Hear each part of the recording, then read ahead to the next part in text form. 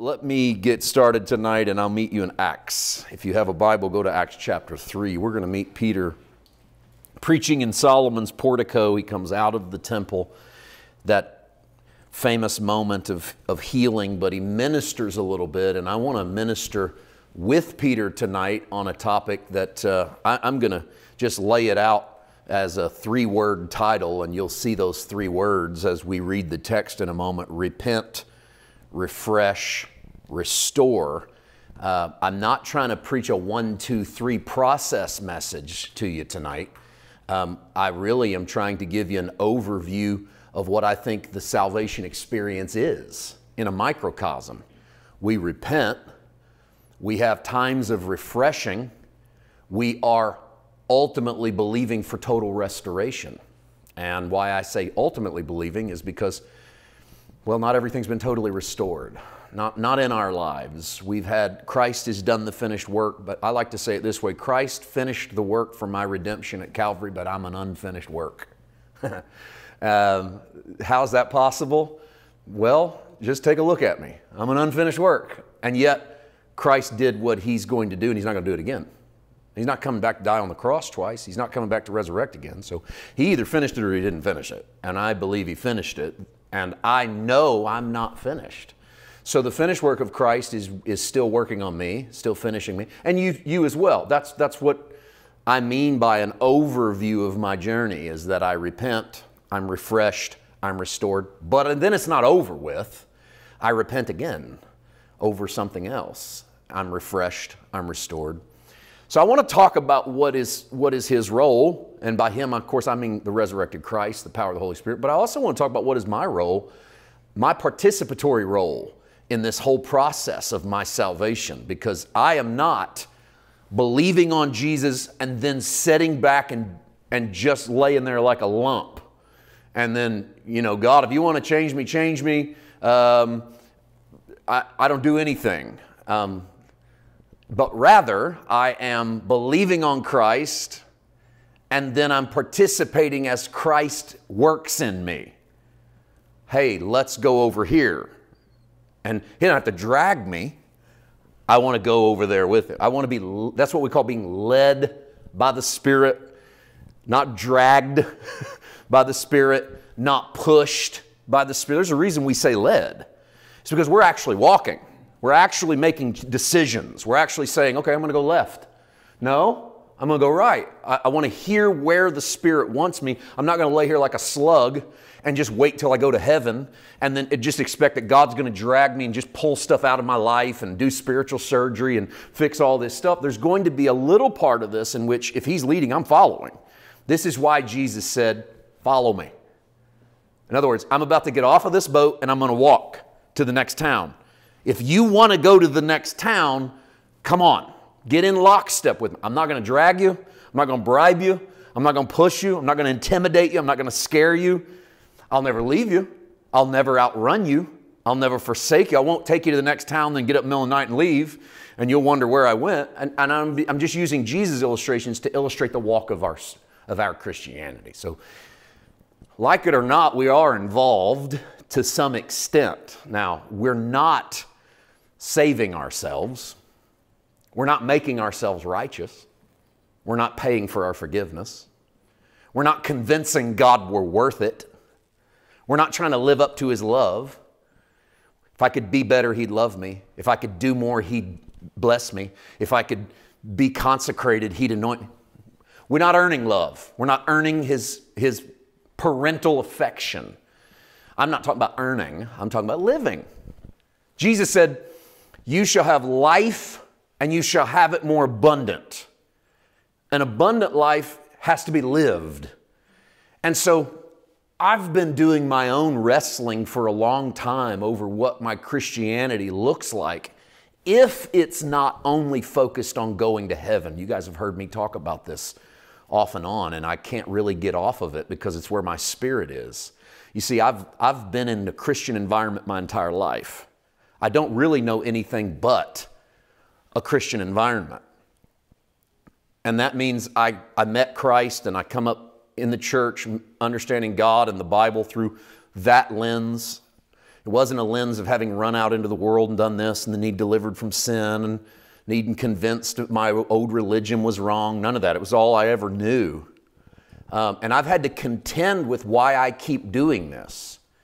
Like, why do I keep living it out? Have I wrestled sufficiently with my own faith and what I really believe about God and what I really believe about Paul? Because that's important. And in that wrestling, I have moments of true transformation where my hip is popped, like Jacob wrestling, and you get that leg snapped, and that just means you don't walk the same anymore. And there's parts of me that isn't walking the same anymore because I'm becoming convinced of Christ in a way that I wasn't yesterday or a week ago or a year ago. And I like it. I'm okay with it because the same God that pops my hip walks next to the limping me and goes, it's okay, I got you. You're going to limp through this, but I'll never leave you, I'll never forsake you. I'm going to walk with you. I'm your rod and your staff. Why you need a rod and staff if not to lean against once in a while? You lean against it because you can't walk the way you used to walk. And so now your Christianity might be about something else. It was about this, but now it's about this, but that's just the transformation of your faith. That's just your faith coming up against maybe things you don't believe anymore, or maybe things that aren't enough to believe. It's not enough for me now to go somewhere when I die. Used to be enough.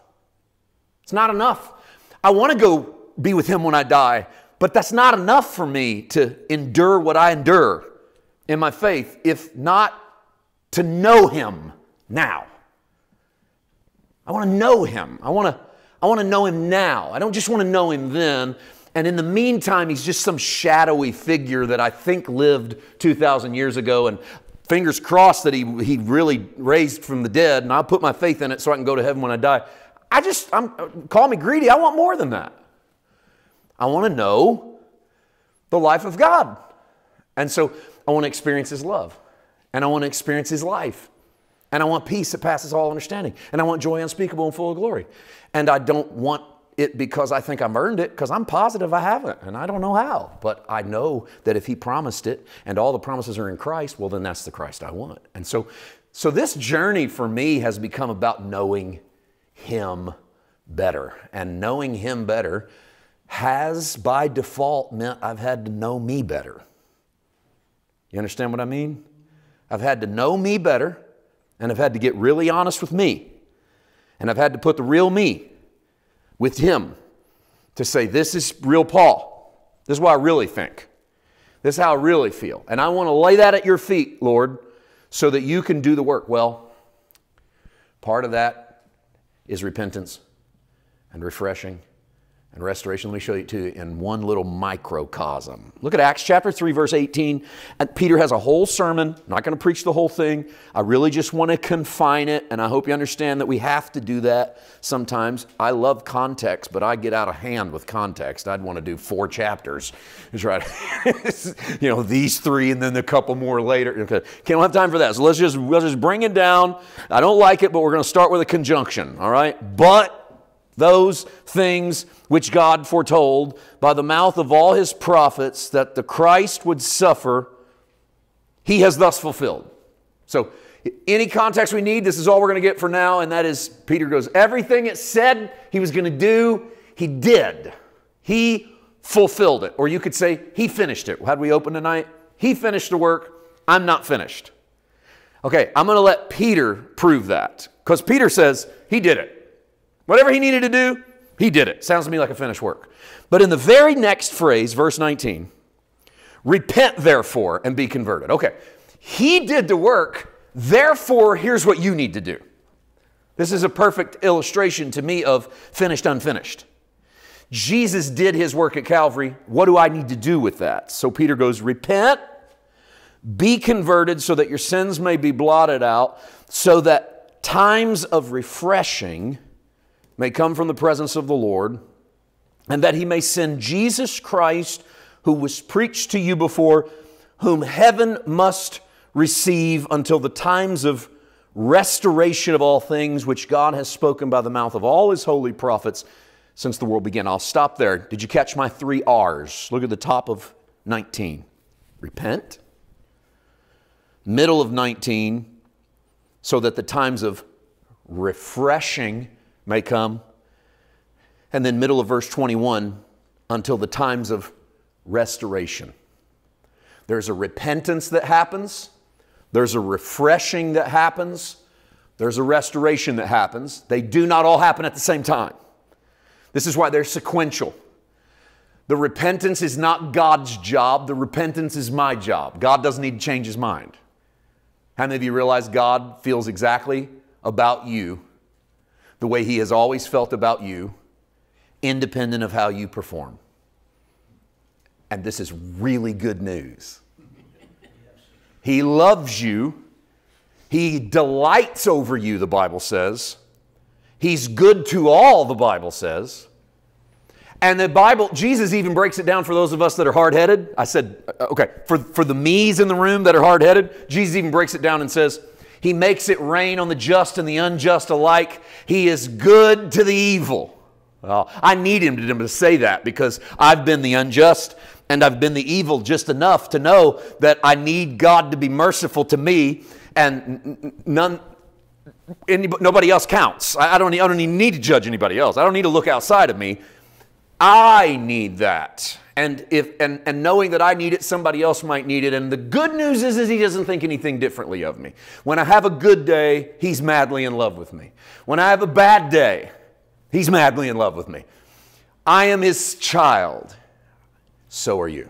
And I beg you to personalize that daily. That I am maybe you have the worst day in the world. I didn't talk well. I didn't act well. I didn't think well. I haven't performed well. This has been a terrible moment. Father loves me. I'm His son. I'm His daughter. Doesn't think anything different of me. He's satisfied knowing me. The Father, the Son, and the Holy Spirit didn't have a meeting over coffee, and God looked at His Son and went, I don't know, what are we going to do with this one? This has been a terrible day. I mean, are we still going to stick it out with Him? I mean, this guy's making us all look bad. And thank God that that's how. Okay, so my point there is, if Peter says Jesus fulfilled it, you need to repent. That's the you part. God doesn't need to change His mind. And the reason I say change your mind is because most of you know repent is the Greek word metanoia, which is a complete mind change. It's not just, oh, I don't see that the same way anymore. That's part of it. That's the starting blocks of it. It's a total transformation of my mindset in regards to that information. And so it's a process then.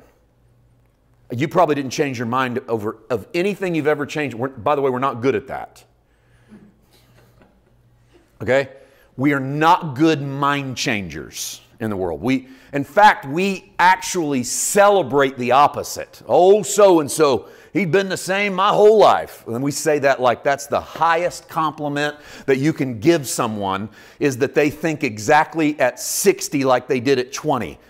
Good Lord, who wants to be that? Did you remember what you thought at 20? Or 30 or 40? Did you remember some of the stuff you were adamant about that was real, that you needed to die for? And now you look back and go, oh man, I'm glad that you get to change your mind. That things aren't all... Okay, well, that's a process though. You didn't flip a switch. You grew up. Life changed. You moved on. Different people crossed your path. Different ideas. So the process of mind change isn't light switch. The process of repentance isn't light switch. That's what I've found. I'm still wrestling with stuff with God that I go, okay, I'm getting there. I don't think like I did 6 months ago. I don't think like I did 6 years ago, but I'm not there yet. You know, I think we still got 2 or 3 more rounds in us, God. I got a couple more elbow drops I want to try out on you before we solve this issue. And I'm going to try it. I'm going to give it my best shot. But in the end, I'm the one that needs to change my mind about God. God doesn't need to change His mind about me. Okay, so starting blocks are always repentance. And I want to remind you something about a repentance that it's easy to forget. Because most of us cut our teeth on a repentance of pain, asceticism. You know, I'm pitiful. God, please forgive me. I'm a worm. I'm nothing. I've done this. And when we list off all the stuff we've done, and it's down, face down in the carpet, and highly emotional. And because of that, repentance is just a negative word for most of us. But I hope that you can start to turn that boat around and realize that repentance is the most hopeful thing a Christian has. And here's why. Because repentance means there's the possibility that you could be different. The fact that you can change your mind means you could change your world. So it's the starting blocks of a brand new tomorrow. So really, repentance ought to be the most hopeful thing we offer people. Is to say, hey, and this is why you've heard me say before, I actually believe in daily repentance for Christians.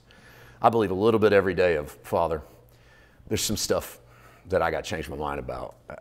I'm learning more and more about your love for me. I'm learning about your mercy for me. I'm learning about how you feel about the world. And I've been really adamant about some stuff, God, I'm just not real sure about anymore. And if that's the case, then there could be a better tomorrow than there is today.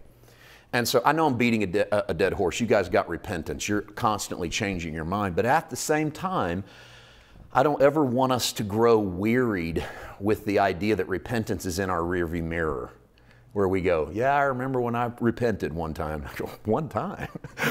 People go, I remember when I had to repent of that. The Lord, and I think, man, God bless you that you've only there was only one or two things you had to change your mind on your whole life. Teach me.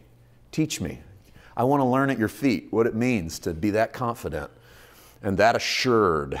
And so it isn't the mark of high spirituality to not have to repent. It's the mark of being human and journeying in Him and realizing that there's hope. All right, so repentance is my work. All of that just to say, repentance is my work. Now I'm on my way to refreshing, but there's a pit stop in verse 18 in verse 19 on your way to refreshing. And here's that pit stop. Repent therefore and be converted. That's the pit stop. Because we're on our way to refreshing, but Peter doesn't just jump from repent, refresh. Because for Peter, there's an action in there that is closely associated with repentance. The word conversion is epistropho in the Greek. And epistropho means to turn towards something. So he back to back gives you change your mind, turn toward. Repent, convert is change your mind, turn toward. So to convert then is not merely to have a mind change, it's to have a directional change. So if I'm moving down the road, I've changed my mind about God, my life, the world, my situation, other people, myself, whatever. My mind shift leads to a conversion. Repentance leads to a turn. So repentance is the beginning, it's not the end, is my point. Repentance gets me started. Repentance is me going, I can see this differently than I used to. Okay, now, what are you going to do with it? You're just going to repent and then, okay. Or do we want to repent as in, I can see it different, my mind is changing. What step am I going to take now with the new information? Because I told you, He finished the work, but I'm unfinished. He fulfilled, but I'm repenting, so I'm meeting His finished work with my mind change, and I'm meeting it with my conversion. Now, most of us in Christianity, when we use the word conversion, we think initial salvation experience. If I were to say to you, when did you get converted? That's a code word for when did you get saved? Which in most of our vernacular is a code word for when did you pray the sinner's prayer? Which is the moment that preceded when did you get water baptized? Notice how we've got all these, they're like daisy chaining back in these events. And they're almost like Christian code words that in some ways we've lost the real intent of. And here's one of the early sermons in the New Covenant where Peter doesn't have a deep theology. He's not running around with Pauline letters under his arm, preaching Galatians and Ephesians and 1 Corinthians. He's just listening to the Holy Spirit. I mean, my goodness, he preached the message of on Pentecost one chapter ago. Like a few days ago, he preached at Pentecost. So his whole theology is not really that well formed. And yet, the first message is not, hey, go do the 10 Commandments, live the law. No, the Holy Spirit's already starting to strip that stuff out. But what's left is, change your mind about God, because odds are you got some really bad ideas about God. He's not what you think He is. He looks more like Jesus than He does anything else. To me, that's been my favorite wrestling that I've had in my adult life is God looks more like Jesus than I ever thought, and anywhere that I don't think He looks like Jesus, I need to repent. And anywhere that I'm still looking at God and I'm going, yeah, but he did this to the Philistines, or this is what he looked like to the Assyrians, or this is what Elijah would have thought. What I need to do is take all that to Jesus and say, I changed my mind about Dad. Dad looks like you. Dad's always looked like you. Dad always will look like you. That's been a great journey. That's kind of Peter, where Peter starts, is to say, okay, repent, convert. Once you turn, you realize your sins, then the sin issue gets taken care of in God. And I think what Peter's really doing is laying out the case that we're done with lambs and pigeons and bulls and turtle doves. You don't need to go slit something's throat and catch its blood and put it on the altar. It's as simple as change your mind, turn to God. Change your mind, turn to God, He'll take care of the sin issue. That sounds like the message of salvation, okay? But conversion, to me, it's not a one-time event. I can take you back to my initial conversion, like the first time I realized I was putting faith in Christ. But I've had to convert my walk more than once. And by convert, turn. I've had to turn. There's some moments where I'm still turning. It's like a really big wheel, you know, and I mean, I'm still turning. Mine changed a long time ago. This is a big boat to turn around. I got a big old iceberg I'm going to crash into. It takes a long time to turn this thing around. And I'm still turning some stuff because the conversion is a life of following the Spirit. And the Spirit will move. The wind blows where it wants to, and you hear the sound thereof, but you do not know from where it comes or where it goes. Such is everyone born of the Spirit. That's what Jesus said. Did you notice He said, such is everyone born of the Spirit? It's you He's talking about. That sometimes there's no rhyme or reason about where you're going to go next, but you're following the Holy Spirit and you're moving like the wind, and it's like that feather that falls. Did you ever see Forrest Gump? It opens with that feather. The wind blows that feather, and then you got the whole movie and you forgot about the feather, and then you get to the end of the movie and there's the feather. And it's kind of like his whole life was like it could go to the left, it could go to the right. Before you know it, you're returning kicks on a football team, and you're fighting in Vietnam, and you're owning a shrimping boat, and it's like and I'm not claiming that was a symbol of the Holy Spirit, but in a way, it's kind of playing off that motif of we let the Holy Spirit lead our life. The secular view is we just sort of let life happen, and we go where it goes, and we see what happens, and we get lucky sometimes. But the Jesus view of life is we follow the Holy Spirit, the wind blows where it wants to, and we trust Him. And we convert our way to His way, because there's going to be parts of me that goes, no, I want to do this, and yet I'm following the Spirit, letting Him do that. And so that's a process of learning. So that's a little bump in the road on the way to my favorite one. This is really where I want to land with you tonight, is refreshing, all right? Because the times of refreshing that happen in the middle of verse 19, the times of refreshing may come from the presence of the Lord. I love that plural. It's not the time of refreshing. It's the times. Because I cannot tell you the times I've needed refreshed in my soul. And this message is not, again, I'm going to go back to what I said at the beginning. It's not, I accepted Jesus and I'm a lump laying here and then He pushes me or He drags me. This is my participation. And my repentance and my conversion anticipates times of refreshing. But in the same way that I repent and I convert, I believe that as I follow the Spirit, I participate in the very refreshing times of my life. The Greek word for refreshing is anapsuxis. Big word, don't worry about it. You're not going to need to use it unless you somehow start needing to speak classic Greek.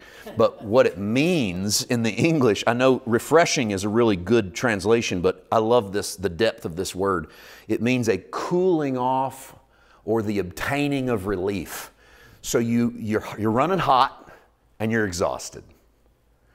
And Peter uses a word that God, in the moments when you're running hot and you're exhausted, has times, plural, times in which He refreshes you. And when we participate in this, I think if we'll listen, what refreshing is rearranging. We're not rearranging the code of salvation. We're rearranging the ingredients in the recipe of our salvation, I think, of our journey. We're just rearranging those ingredients until we find a place of life. Let me just give you some ideas what I mean. About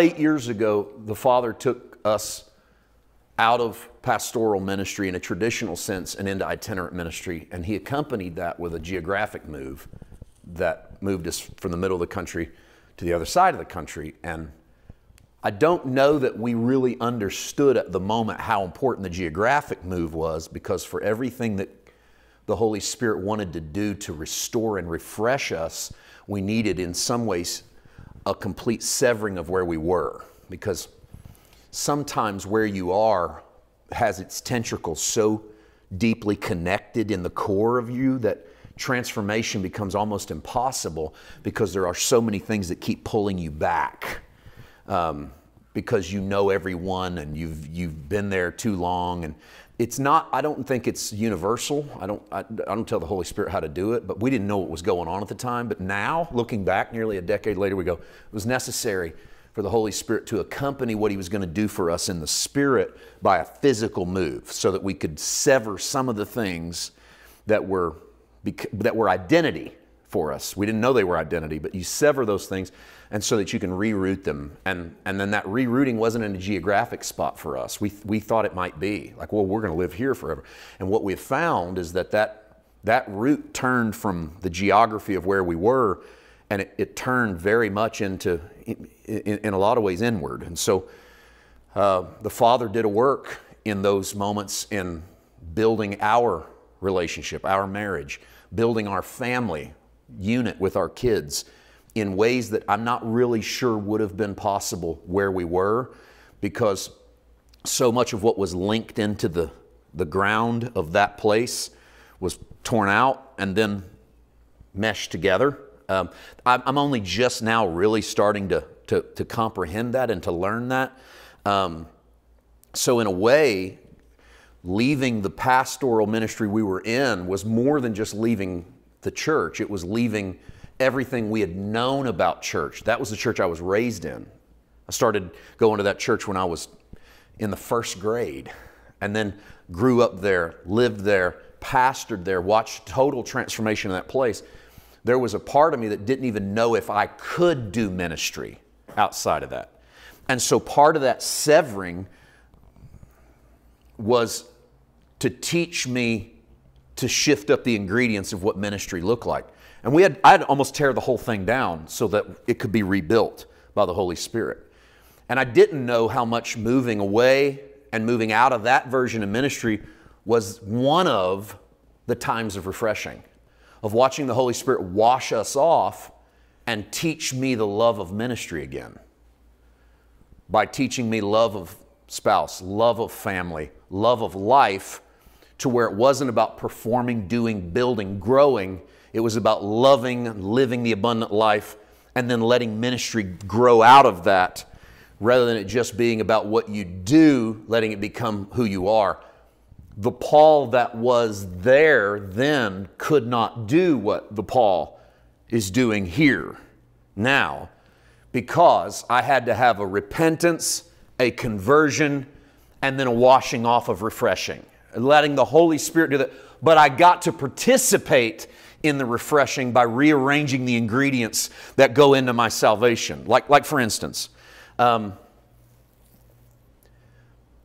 lot of people talk about deconstruction, which is sort of the spiritual kind of a buzzword for tearing down the things I've known so that I can reconstruct new things. And I think that's great. I mean, I'm not crazy about the term, because it tends to just be about knocking stuff over. And it tends to be people like, I don't need church anymore. I'm still saved. I don't read my Bible. And they just kind of knock everything over until there's absolute chaos.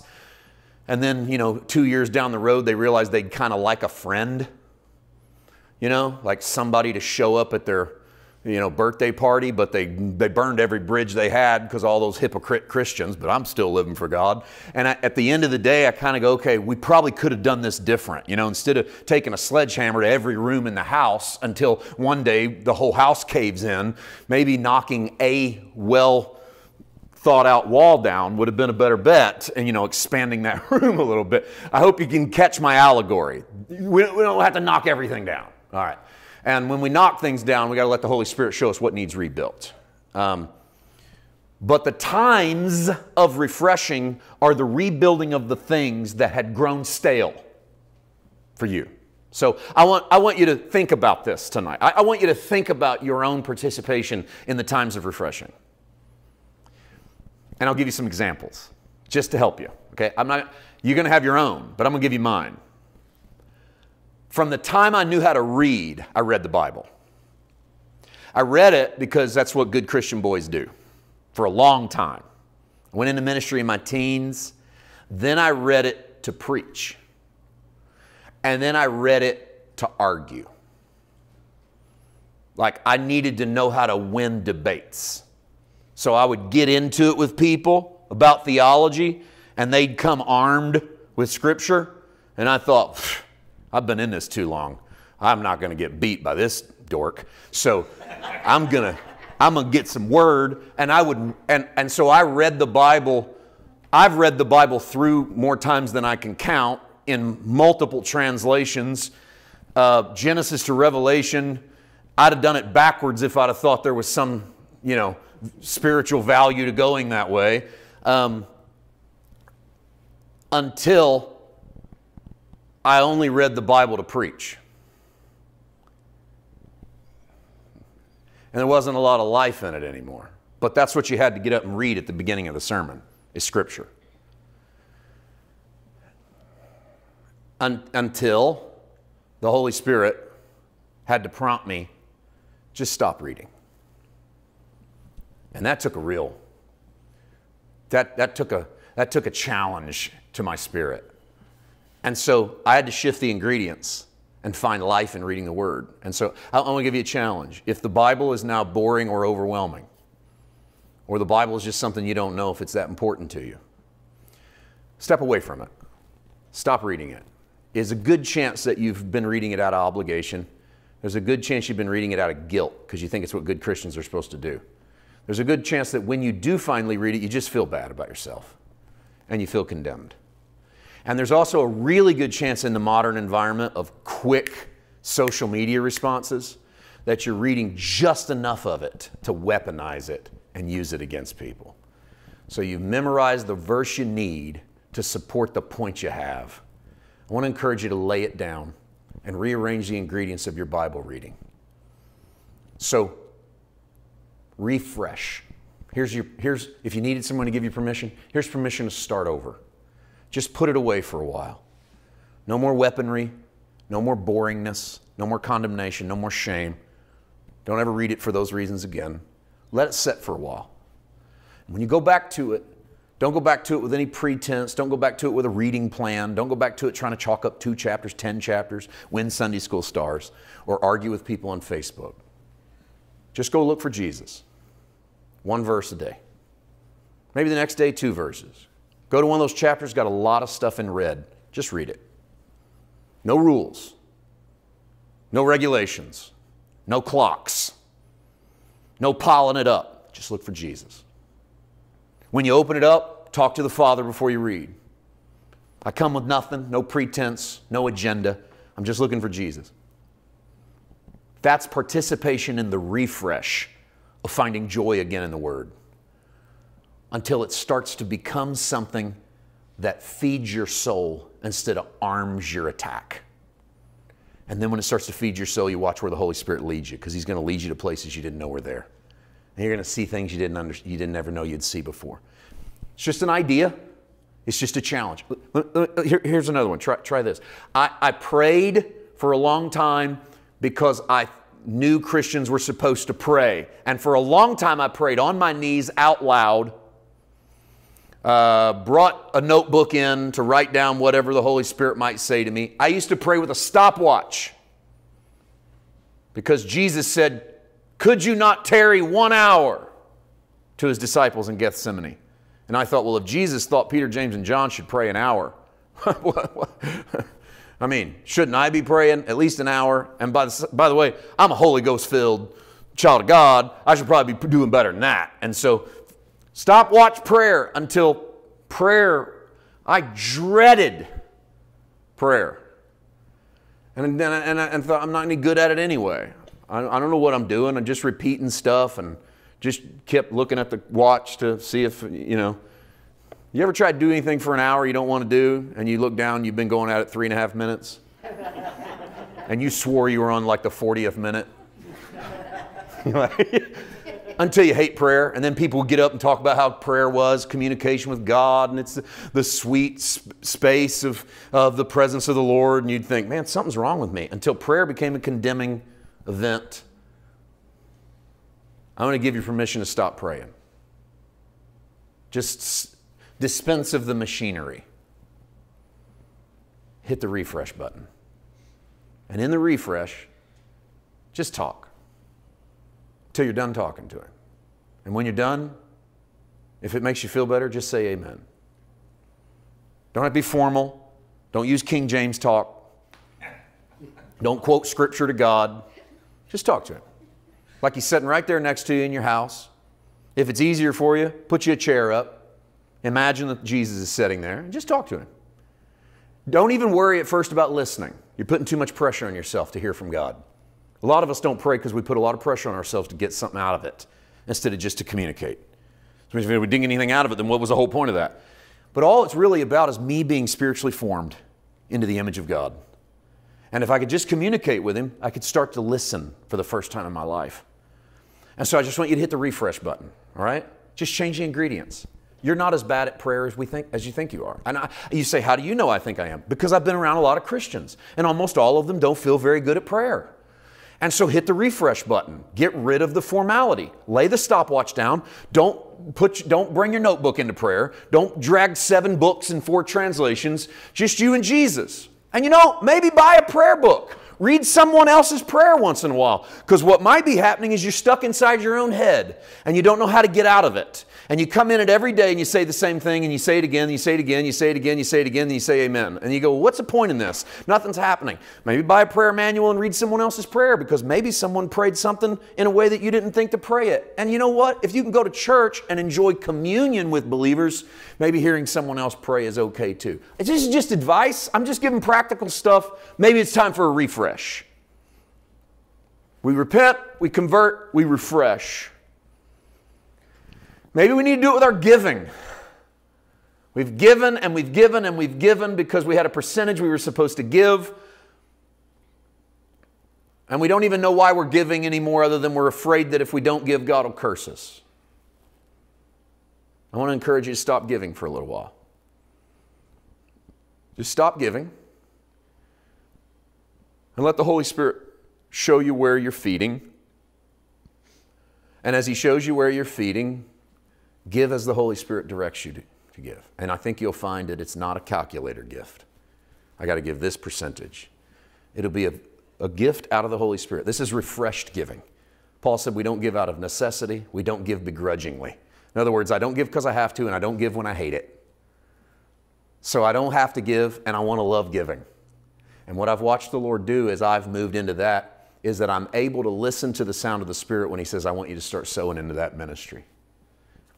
And I don't have to pull my calculator out to find out if I'm already appropriately giving. I can just say, okay, how much do we give into that? How often do we give into that? It's just following the Spirit. If it's feeding me, I want to give. Now, I got to where I was praying that enough that I started moving that over into the secular realm. This was something I didn't see coming. So if I listened to a podcast and it wasn't Christian, but I got a lot out of it, and they said, hey, you know, we're listener supported, I would feel like, you know what? I listen to this thing every week. I should probably give. You go, well, yeah, but that's not giving into the work of the Lord. You go, I don't know. How do you know? God loves a cheerful giver. I'm going to give happily. I'm getting something out of what they're doing, so I'm going to give into what they're doing. And if I'm going to take, then I want to be a giver. And what I've watched is that the Holy Spirit refreshed my giving heart to where nothing was going out because it was an obligation or because I thought it was churchy enough, but because it was going out in response to being fed. And when you're giving in response to being fed, it's like paying your check at the end of the meal. You wouldn't dare get up and walk out. You just got fed well. He's like, I'm going to give. I mean, why would I walk in here and expect they're going to cook this food for me? And I don't give anything. And so then life becomes about blessing those who are blessing you. until you realize that you're giving in ways you never realized about giving before. This is a refresh on giving. You know what? Maybe church attendance needs a refresh. I think it's what's happening in this room. I think for some of you, you moved out of the traditional church. Maybe you were hurt, spiritual PTSD, you got shell-shocked, you got lied to, you got robbed, you got beat up, you got abused, you got spiritually molested, you got taken advantage of, you got overlooked, stepped on, worn out, worn down. But you didn't stop believing in Him. You just took a step out of what had been traditional. And at first you were probably so happy to be liberated from it. Like, I am so pumped that I don't have to go. And I've heard believers, and I've been there. They go, I'm just glad I'm not underneath that weight. And they get so excited to not be under that obligation. But as we change our mind about God and we turn towards His Holy Spirit, times of refreshing start to happen. And lo and behold, look what's happening to you. And here you are, and you didn't even know what you were doing.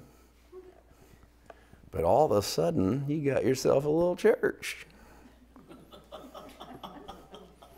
Because the Holy Spirit, you don't have a church in the traditional sense, but the Holy Spirit still brought His children into the same room, and He moves on them through the Holy Spirit, and they respond to the sound of His voice, and they are meeting their community with whatever the Holy Spirit brings out. And how'd that happen?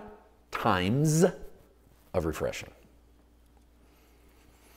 Times of a reset. I know what's happened to me is these groups have been a refresh. When we moved to Georgia in 2018, didn't exactly know what, I haven't made a move yet where I knew exactly what God was going to do. I've grown accustomed to that. In fact, I don't even ask the Lord. I don't need all the information. I'm at that point where I'm like, I can get like bare bones info now. You can just almost like point the way, and I'll give it a shot. We'll just go and just see what you do. And I mean, I've walked on the water before, and I've sank. And it's not so bad sinking because He always pulls you up. And that's a pretty good gig back to the boat, by the way. I've always thought we don't give that walk back to the boat enough credit. You know, we always think Peter probably felt stupid, but I just think he felt wet. He's still holding hands with Jesus all the way back to the boat. He still walks on the water all the way back to the boat. That's pretty sweet. And I go, well, if we sink, He doesn't let us drown because it's not in His heart to let us drown. So let's go sink. It's good to sink with Jesus than to sink without Him. And so I don't need a lot of details anymore as we go. You start to feel the stir. God puts the spot. You go, we'll figure it out when we get there. Watch what God does and watch what God has done. And so for us, all of this has been a refresh. It's been falling in love again with the same group of people. For several years in this journey, it was a different group for me every weekend. And for a while, I was absolutely positive that's the call. That's exactly what you're supposed to do. And part of it for me was that it wasn't the same group every weekend. That I didn't get invited to come and visit their hospital bed. Or I didn't get crashed in on my time off with a 3-hour counseling session trying to fix someone's marriage that was doomed, or trying to help their kid, and didn't face the same every time, every week. And so for me, that was a refreshing, was for the Father to go, I'm going to show you the joy again of teaching the Word to hungry people who aren't asking anything of you other than the Word. And so I got to go into a different church and a different living room and a different hotel conference room and a different pool house and a different backyard and a different arena and a different church, and whatever, and share the gift that I had and found such joy until I have watched seasons change, times change, and this and what we do in Flowery Branch were moments of convenience. They were us just saying, okay. It's like somebody going, would you come over every month? And me going, okay. I mean, we moved here to say okay. Let's say okay. And then watching as the Holy Spirit poured times of refreshing on and went, you still have value in this arena, in this area, until what had lost its hope and its life starts to get it back. So whatever is lost its life for you. Whatever's lost that spark for you in this journey with the Lord, that's the place to repent and convert and expect the times of refreshing. And watch the Holy Spirit do that. And it's going to require you, this is the most painful part, is that it might require you to let go of some stuff you've held on to. Because that's part of repent and convert. You do have to do something. You are not a slug on your way to heaven. Jesus saved this slob, and now he's just going to drag you by the Holy Ghost chain all the way to glory, whether you like it or not. No, he's saying to you, come on, get up. Let's walk. Don't atrophy your legs. I got some stuff that this could be so much better. I know you're hurt. I know you're tired. I know you're worn out with this. That's okay. Lay that down. Get ready for the times of refreshing. Try it differently. Listen to my Spirit. I'll teach you how to pray again. I'll teach you how to read your word again. I'll teach you how to give again. I'll teach you what church could look like again. It's not got to be one way or the other. It's just got to be the Holy Spirit way. And it doesn't have to be that way forever. It's the times of His refreshing. It's the times of Him cooling you off and giving you of His Spirit. Finally, I won't spend as much time here because in reality, this is our most eschatological part. This is the end of the line journey for us, and that's restoration from verse 21. Heaven must receive Jesus until the times of restoration. The word restoration is apokataskasis. It's a big old Greek word that's actually, oh man, it's beautiful. Because apokataskasis really means to set stuff in the right place. And so I like how Peter says, repent, get ready for a refreshing because the time is coming when Jesus is going to set everything in place. Now, the reason I say it's eschatological is because here's my end of the world. As far as I'm concerned, if you go, how do you think everything ends? Apokataskasis. Christ sets everything in order. Well, what do you think that looks like? That's a great question. I don't know what that looks like. I know that He knows. I know that I repent and convert and expect times of refreshing in anticipation of Christ setting everything in order. And I think it's both in the micro and the macro. Okay? In the macro, he's going to set everything in order. I don't know how He's going to do it. I don't know when He's going to do it. I'm really excited He's going to do it. Christ wins. What He did at Calvary and what He did at the resurrection is the end game of heaven, and He's going to win. And I love that Paul said Christ is all in all. That everything is in Christ. I'm good with that. How does Jesus do it? However He does it then, it's going to look like how He did it when He was here. Don't worry. He doesn't go off and turn into Rambo and come back and use the ways of the devil. However He did it when He was here is exactly how He's going to do it when He does it here again. And I say thank you, Jesus, for that. Same yesterday, today, and forever. In the micro, I repent, I convert, I refresh with His help.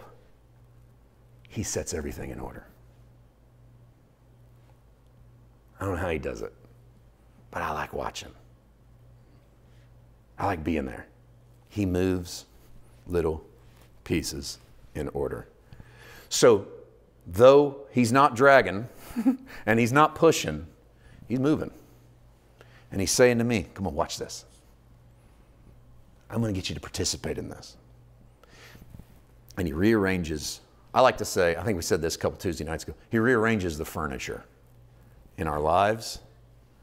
And I think the way we said it with our group, that was one of those moments in teaching that just happened in the moment I didn't think about. So I put a little thought into it since then, but He arranges the furniture, but He doesn't do it without your approval.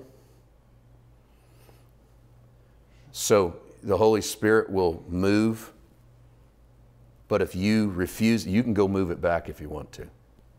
The Holy Spirit will go, okay, that's where you want that chair? And then you crash into it in the middle of the night on your way to the bathroom. And the Holy Spirit goes, sure you don't want to move that chair? And you go, no, I like that chair where it is. And the Holy Spirit goes, okay, cool, so do I. It's a good spot for it. And then that night you stub your toe again. The Holy Spirit goes, hey, you want to move that chair? No, I love that chair. The beauty is he doesn't just forcibly move it. And so I think sometimes some of the stuff we're running into, our crash and our burn and our burnout, is literally the Holy Spirit going, I can move this wall. We're going to knock this down. But you got to let me set this in order. You got to participate with me. It's okay. You got to trust me. You got to follow me. I won't do it if you don't want to do it. You want to leave that wall there? I'll run into it. Listen, and I mean this. If you want to run into this wall every day for the rest of your life, I will run into this wall with you. If you want to be mad at the world every day, I'll sit right here and listen to you be mad. If you want to be hurt, you want to be down, you want to be discouraged, I will live in the pain with you. If it's happening to you, it's happening to me. You stub your toe on that chair, I stub my toe on that chair. We're not going to move it if you don't want to move it. But the day you want to move it, I got an idea about where it would be better for the traffic flow. And then apokatastasis. He starts to set things in order. And the beauty, this is what I love about the Holy Spirit, is the beauty is that when you finally get all the furniture arranged, when you bring your friends over to show them, you'll tell them how long you put the thought into how this should look. And he'll let you have the glory.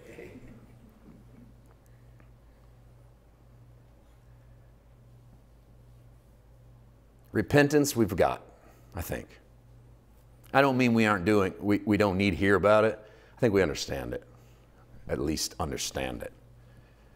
Refreshing. I really felt that word this week for you. Times of refreshing. Learn to participate. Listen to the Spirit of what in your life might needs refreshed. How do I refresh it? And don't be scared to mess up. He ain't going anywhere. He's not going anywhere. Don't be scared. I can tell you from experience, you can close this and stop daily devotional reading it and stay with Him. And the day is going to come when it'll somehow fall open and Jesus will stand up. And all of a sudden, again, you'll go, that's what it felt like when I first met Him. Because it's the times of refreshing, the Holy Spirit not giving up on you. It starts by repentance. It starts by a turning and letting Him do that work. Maybe the same way with prayer. I've discovered prayer in a way that I never could have possibly understood before.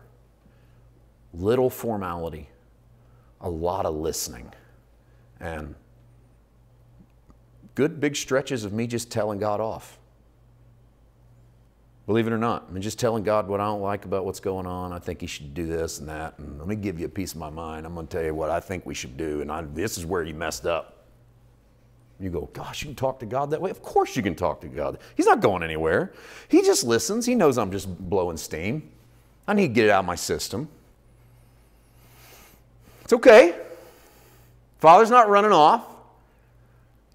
And then when I get done, sometimes He goes, okay, how about we move that chair? I can't tell you the times He goes, how about we just move that chair? That's the problem. That's what you've been yelling at me about. Let's just move it. And you go, all right. We'll move it. Let's do it your way. And then feel like, we accomplished something. I don't know how it's going to happen for you. Just the word I felt in my spirit for you this week was times of refreshing. Seek them. Ask God for them and ask where you get to participate and then do it. Rearrange the ingredients of your salvation. You're not running away from Jesus. You're not running away from the Father. In fact, you're going to find that sometimes the very thing that sounds like running away is really running too. It's really running right back into His arms going, I just want to restore the joy of my salvation. I just want to come back to the place where it was about being with you. And some of this stuff is just getting in the way. And some of this stuff is dragging me down. And some of this stuff I'm stubbing my toe on. And I want to just find out where we could move it. And if you'll do the moving, it'll all flow so much easier. Times of refreshing. Let's pray. Father, You are good. Thank You for this group. Thank You for this word tonight. I know it's been a little bit of rambling. It's been a little bit of me trying to find where You wanted me to lay my foot down. You told me that when this word came real to me this week, to not over-prepare. And I don't like that. And so you and I had to have a talk, and you won. And I like to be better. I like to know better where my foot falls. But I do feel like You have done a work tonight that could not have been done if I put too much of my outline into it. And so I don't even know for sure where some of those things fell, but I know that I'm trusting that they fell, as the book of Psalms says, may our lines fall in pleasant places. I'm believing they fell in pleasant places tonight. And I end with, Father, the only thing that you made abundantly clear to me this week for this place is times of refreshing. I think we're going through it together here. I think there are other refreshings that individuals in this room heard you talk to them about as we preached.